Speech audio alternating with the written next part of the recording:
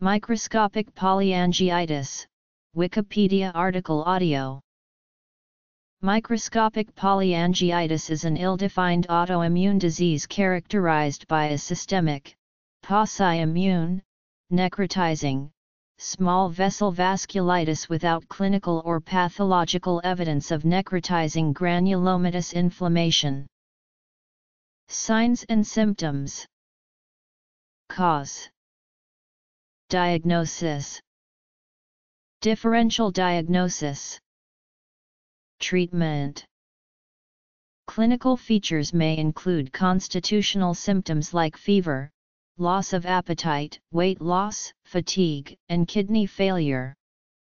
A majority of patients may have blood in the urine and protein in the urine. Rapidly progressive glomerulonephritis may occur. Because many different organ systems may be involved, a wide range of symptoms are possible in MPA. Purpura and livedo racemosa may be present.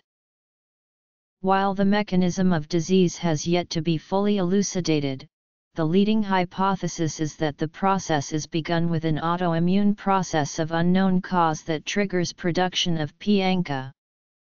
These antibodies will circulate at low levels until a pro-inflammatory trigger such as infection, malignancy, or drug therapy. The trigger upregulates production of p-ANCA. Then, the large number of antibodies make it more likely that they will bind a neutrophil. Once bound, the neutrophil degranulates. The degranulation releases toxins that cause endothelial injury. Most recently, two different groups of investigators have demonstrated that anti-MPO antibodies alone can cause necrotizing and crescentic glomerulonephritis.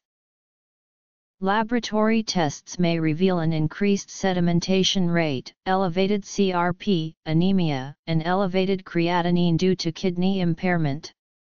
An important diagnostic test is the presence of paranuclear antineutrophil cytoplasmic antibodies with myeloperoxidase specificity, and protein, and red blood cells in the urine.